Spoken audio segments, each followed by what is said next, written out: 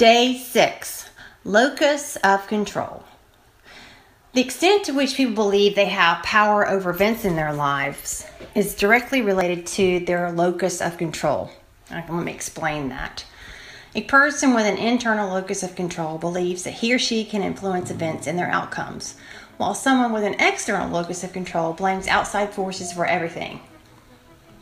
If you have an internal locus of control, you believe you affect the outcome, good or bad, of your decisions, and you accept responsibility for what happens in your life. If you have an external locus of control, you think everything happens to you, and you're basically a victim of circumstance.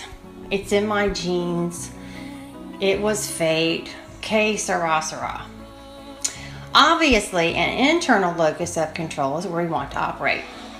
Psychologists have been considering the question of our locus of control since the 1950s.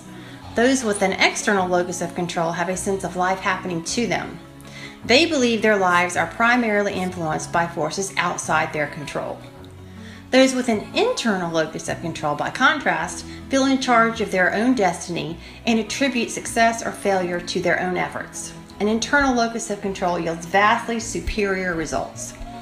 One representative study finds it has been linked with academic success, high self-motivation, and social maturity, lower incidences of stress and depression, and longer lifespan. It might be tempting to view locus of control as an innate personality trait or genetic, genes associated, that sort of thing in your DNA, just like the tendency to be introverted or extroverted. But researchers like Stanford psychologist Carol Dweck see it not as fixed or static quality, but as a learned skill. And like any skill, it can be practiced and consciously cultivated. This is where that subconscious mind is coming into play and what we're doing this visualization. Super important and totally scientific. So, something closely associated with locus of control is having either a bias toward action, do it now, or a bias toward thinking, procrastination. So if someone tells you, I might go to your party or I'll think about it, they're not going. Just saying. Just give me that little aside right there. Anyway, back to the subject. If you give yourself and your brain enough time, you will talk yourself out of your workout, out of eating healthy, out of going to bed at a decent hour, etc., etc. We all want to wait until we feel like it. But unfortunately, our feelings rarely encourage us on a consistent basis, especially when we are forming new habits or changing or replacing mediocre ones with good ones. Many times, feelings follow action, not precede it. And then over time, we remember how good we feel in association with that habit, and feelings begin to come with the action taken. But how do we get there from here?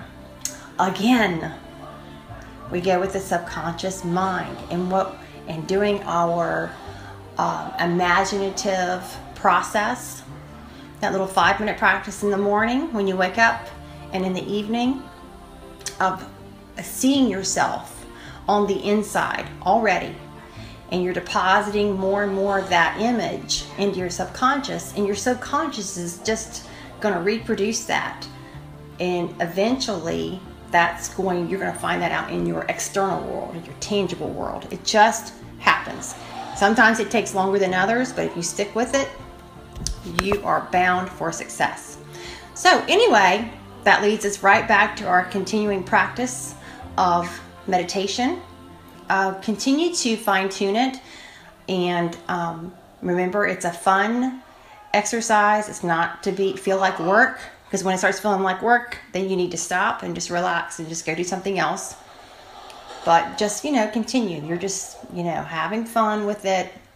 It should, like I say, make you feel good. So that's day 6. Stay tuned for day 7 tomorrow.